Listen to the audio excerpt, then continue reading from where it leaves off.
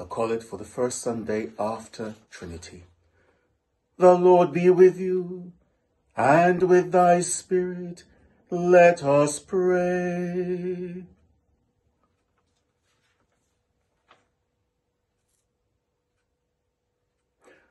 O God, the strength of all those who put their trust in you, mercifully accept our prayers, and because through the weakness of our mortal nature we can do no good thing without you, grant us the help of your grace, that in the keeping of your commandments we may please you both in will and deed, through Jesus Christ, your Son, our Lord, who is alive and reigns with you in the unity of the Holy Spirit, one God, now and forever.